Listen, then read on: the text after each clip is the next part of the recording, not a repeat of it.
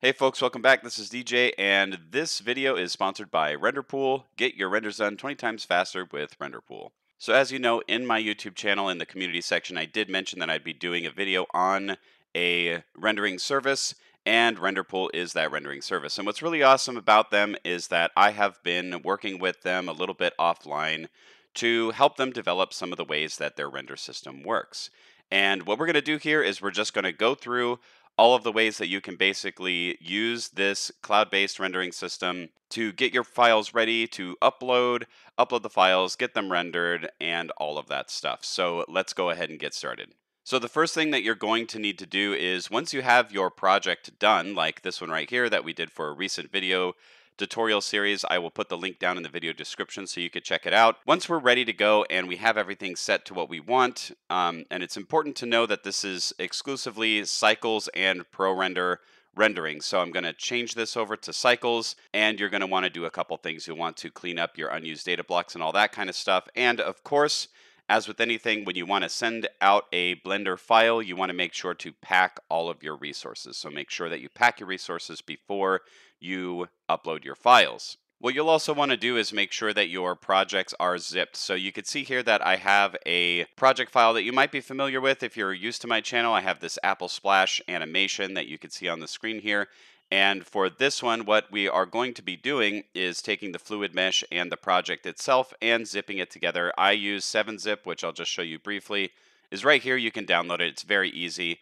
And basically, you want to make sure that you zip your files up. And inside there, you can see I have my fluid mesh and I have my project file. And this works with scenes like the fireball animation that I did previously. All you'd have to do is just make sure that you have that mesh saved in and zipped together when you do your upload. You'll also want to make sure that in your compositing tab, if you have anything in here, like let's say you had some sort of hue correct or something like that, you had a whole bunch of stuff here, you want to make sure that you link that all to your composite node before you save your file and export it, because if you don't, and you just have the image going straight to your compositor and you don't have it going through all of the other stuff here, it's not going to output your final composited image. So make sure that you have all of that set up properly for your nodes before you send it to the farm. So when you're actually ready to upload and render out your file, what you'll need to do is you'll need to go to the renderpool website, which the link will be down in the video description for you to check out. And you can see here it says render 20 times faster with no initial setup, which is really great. It's a very easy browser-based system.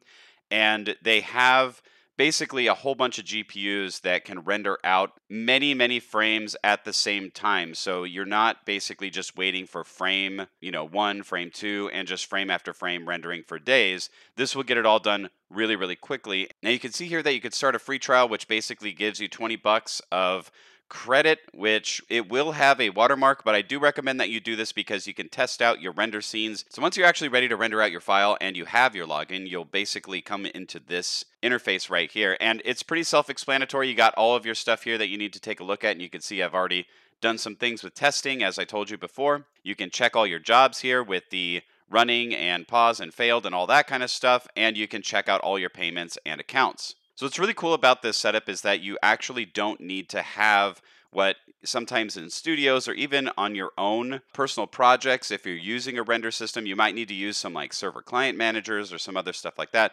But what's really great about this service is that it's all done directly in the internet browser. So you really don't have to worry about having to deal with all of the extra costs or having to make sure that you have that. And because of that, it does make it a lot more affordable than some of the other options that are out there.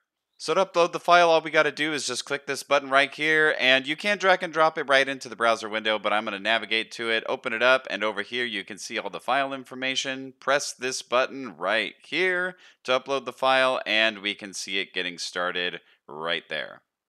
Now we just uploaded our scene here, but what we want to do first is just talk really quick about the purchase points here. So you can go up to the purchase points here, and you can see here that there's monthly plans, and there's also the points plans down here. And there is a way that you can have your account set to a point-based credit system so you don't have to buy more credits than you need, or you can just register for an unlimited monthly plan where you can have unlimited usage on the GPU power with no concern about extra purchasing of credits or anything like that. So whatever plan will end up working for you, go ahead and select those if you're purchasing right now. Now that this has been completed with uploading, we can actually start our render. So now that we're in here, we can actually set our render settings, and you can see that we have CPU, we have GPU, which is in beta, which I'm actually working with them a little bit on. And if you're a studio that uses Blender 2.93, because you haven't updated to Blender 3.0 yet, you can go ahead and use that. But let's just do CPU for now. And you can see here that we can set our sample count. So whatever you did your test renders here, you can set it. And I'm just going to put this at like 200 or something like that. I'm not going to do too much. And you can see that we have a selection of EXRs, PNGs, MPEG-4, and all of this sort of stuff. Now, if you know me, I really like to use just EXRs and PNGs and then put it all together in a timeline and then render that out for my video file. But it's really up to you and what you want to do there. You can set your frames here. So let's say we're going to do frame 1. And just to show you how this works, we're going to do frame 20. In the end, I'll show you what the result actually is of the entire render. And you can see down here in the bottom, you can purchase your points if you don't have enough, but it gives you the different resolutions.